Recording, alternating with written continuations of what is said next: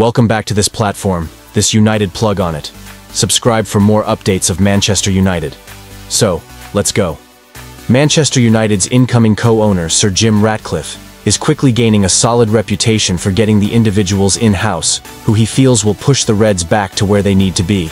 The appointment of Omar Barada from Manchester City was the first sign of the new-look United being formed. Managing to persuade a key figure at the City Football Group to cross the divide shows the pulling power the Reds hold when showing signs of fresh optimism. Now Ratcliffe's next target also seems willing to make the big leap. Men's Sport understands Dan Ashworth wants to leave Newcastle and join the Reds. Ineos are thought to be so confident of Ashworth's arrival, they are no longer sounding out alternatives. Even so, should his appointment be confirmed, it would reflect a major coup for United.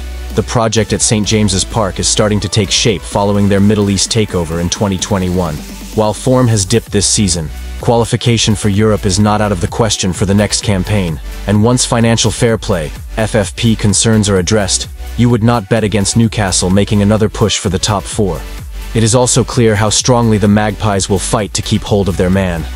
In December, Newcastle boss Eddie Howe gave a glowing reference for his sporting director when the links first emerged.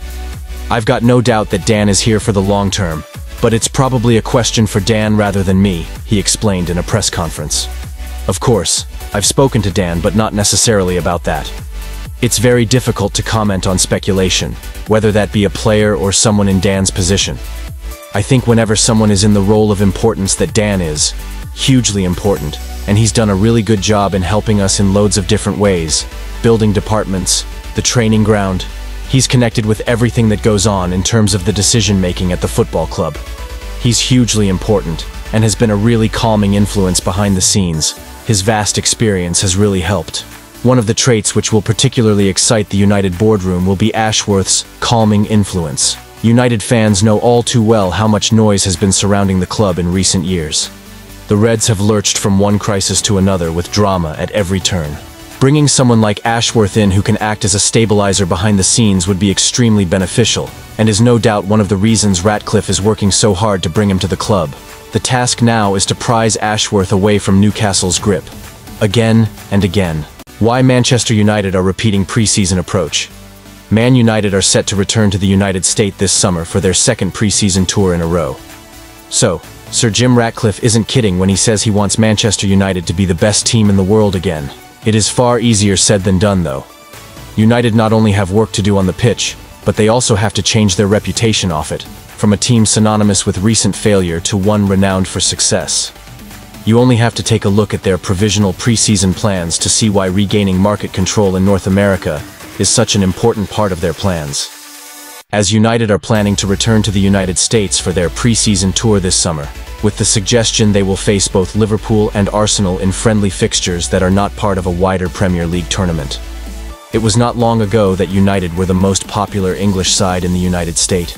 While the club might argue that they still are when using their own metrics, recent TV viewing figures tell the true story. United were ranked as the third most popular football team in the States last year, with Real Madrid fourth. Only the American national teams for men and women were higher.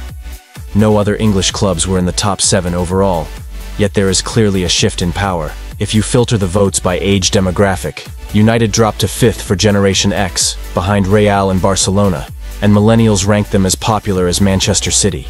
They could soon be behind them. Then there are the viewing figures, a more reliable gauge than judging a fan as someone who simply follows you on social media, or is even just aware of your existence. The Premier League recently surpassed Liga MX as the most popular league in the United States, but United are not the most popular club to watch.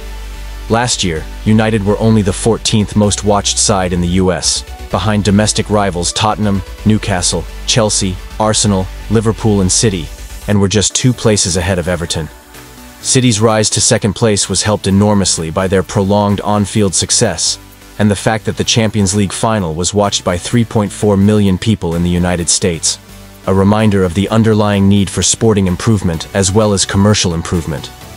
Success on the pitch is the best way to improve United's global popularity, though it is also the hardest to achieve given there is no guaranteed formula to produce it. Far easier is to increase your presence in local marketplaces. United will not only take a boots-on-the-ground approach with another pre-season tour, but will do so boosted by their record front-of-shirt sponsor with Qualcomm. The United States technology firm has agreed to a deal believed to be in the region of $60 million per year to be one of United's main sponsors from next season, with the Snapdragon logo set to adorn the front of their kits.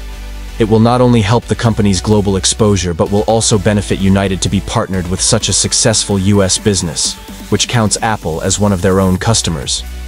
The tech firm presented last year's trip stateside, and United even played in San Diego's Snapdragon Stadium against Wrexham. The plan is to play there again this summer.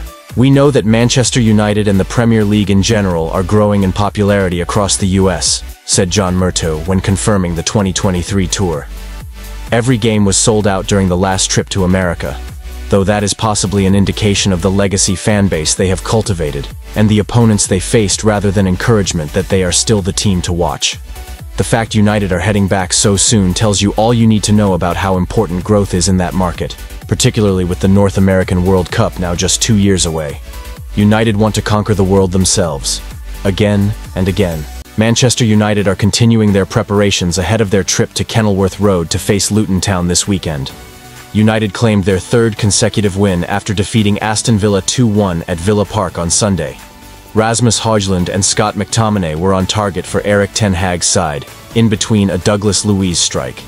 The run of form has seen United climb up to 6th place in the Premier League table, 5 points adrift of Villa, who remained 5th despite the defeat. And Men's Sport has taken a look at some of the latest United talking points doing the rounds over the last 24 hours. So, Old Trafford will reportedly not be hosting this summer's Soccer Aid, as work could be carried out during the off-season, according to the Daily Mail. Probable upgrades or a new build of Old Trafford have been discussed ever since Sir Jim Ratcliffe completed his 25% takeover at the club. With that said, the railway line behind the stand would need to be closed for certain time periods for major work to take place. The fundraiser, however, which sees celebs and ex-players face off, has raised close to $40 million for children's charity UNICEF 8 times in the past.